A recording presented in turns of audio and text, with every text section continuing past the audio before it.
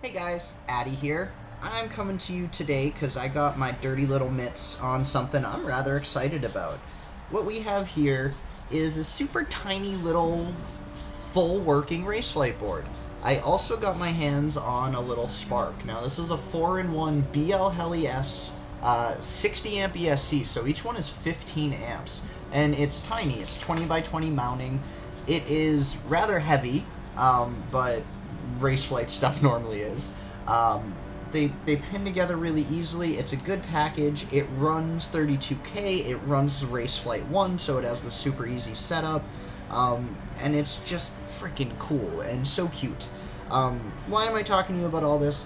Well, I had been wanting a little micro quad that had prop guards that could actually acro. I tried the tiny whoop thing. I remember doing B-brains. I set up a bunch for a bunch of friends. We'd get them to fly right, but basically, like, you do an acro maneuver, and on 1S, there wasn't much you could ever do to recover. Like, I like doing a pop, little roll, land flat, like, no dipping, no raising. So I wanted a 3S thing with prop guards. I got excited about the Torrent, and I managed to get my hands on one. I had a lot of fun with it. Like any Horizon Hobby ready-to-fly product I have ever bought, maybe with the exception of my Tiny Whoop, it needed a lot of work out of the box. I remember when I used to buy the little UMX airplanes, if you didn't, like, rebuild them before you flew them, they would basically come apart in the air. And that went for, like, all of them, from the little 2S to the little 3S, and I loved them, but you just kind of had to know what you were doing. This was a similar situation. Everybody's having problems with accelerometer drift. I don't fly self-level. I haven't touched self-leveling mode in like a year and a couple months. So pretty much right away I had raised my loop times and turned off my accelerometer and blah blah blah. But full throttle vibes were just ridiculous. And I'm still running stock props. I'm waiting on some gen fans, but I had a bunch of sets of stock props. I change them all the time.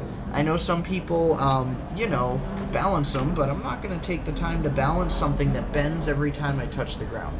It's just silly.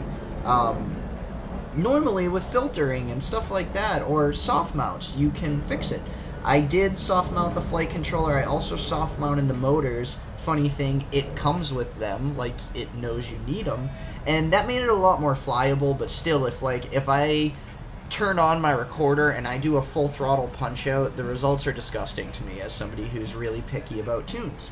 So I'm thinking about putting the Raceflight board on this. Again, I want to keep my prop guards. That's like why I bought this thing, and that's either going to be a challenge or a little bit easier with the Raceflight board.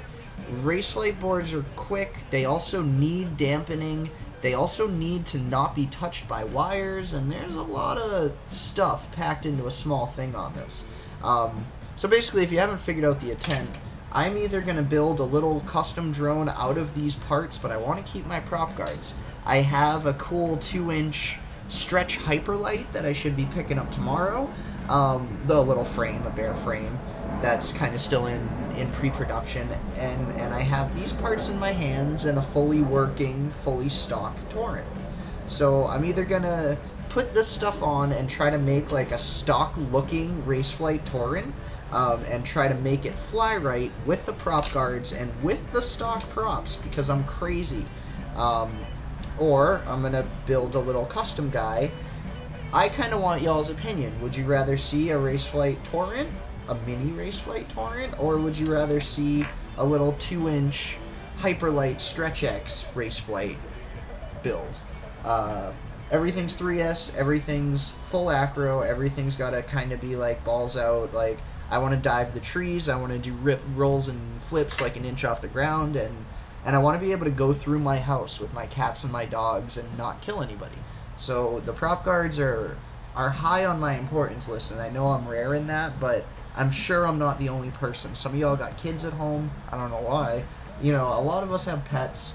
And I'm flying down, you know, around my house. There's tiny little walkways with leaves everywhere. And if you just touch them and you don't have prop guards, you're going to fall out of the sky. The prop guards let me shove this little thing in places I otherwise couldn't. But don't. Let me know what y'all think. Thanks.